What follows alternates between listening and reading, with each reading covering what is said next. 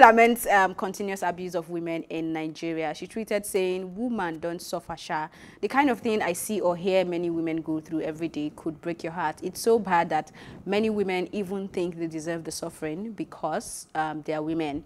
I mean, why else should I suffer this much if I don't deserve it? My heart's been broken or something." Yeah, she tweeted. Man, broken. Like, my heart, man, like, yeah, with the broken sign. I like the part where she said a lot of people or a lot of women think that they deserve to suffer, and that's like a legit problem. Yeah. Some of us feel like we need to endure this pain because we want to get this. Usually in relationships and marriages as well, like that is your role. They think that that's their role, to be the endurance symbol. Like they have to take in everything, even when they are hurt, even when, you know. So I like the angle of the conversation, but like you said, or you just hinted, it's a deep-rooted issue that cannot just be treated on the surface. It has to also be from where they're coming from, how they were raised. I actually also think it's not really an internal thing. I think it's a reaction to society. So if you grow up seeing that people are being misused and the reaction to that misusing is normal, right? Like, mom gets beat, mom's friends gets beaten, and nobody's doing anything, nobody's getting arrested. You're normalizing from a very young age. Even not making it as serious as beating. You grew up seeing your dad going to hang out and have fun with his friends. Exactly. Your mom cannot do anything. Couldn't dare. Like, she can't even think it. All she thinks is kitchen,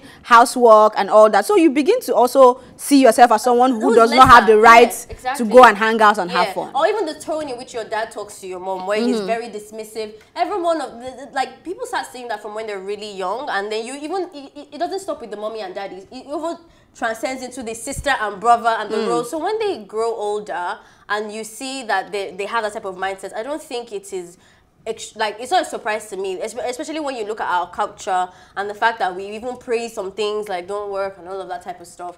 But it's really sad. I remember when I was reading for the story in front of you, and I like screamed when I was reading in the article about the rape cases. Like in 2007, there wasn't any convicted rape case, but there were like over 2,000 reports. I was in that one. I saw it. Yeah, like over 2,000 reports. You see, to me, that's also saying to me as a Nigerian that lives here that there's a very high chance that if something happens to me, I'm on my own, and nothing is going to happen to the guy. So you're indirectly telling me over and over and over again that I'm lesser than. You will not have to take willpower from the internal to fight that thought every single time. And also knowing that you're enough and that you deserve every good thing that you think just the other gender deserves. Yeah. I'm just going to bring this home to a new movie that is also on Netflix. So yes, this is maybe a Netflix review for you, Celebrity Marriage. And they were giving us stories about different Netflix now? Yeah, no, it's new. I tried to see it because I think I liked the trailer when Celebrity I saw the Marriage and all that. And there's a part where Tony Abraham played the role of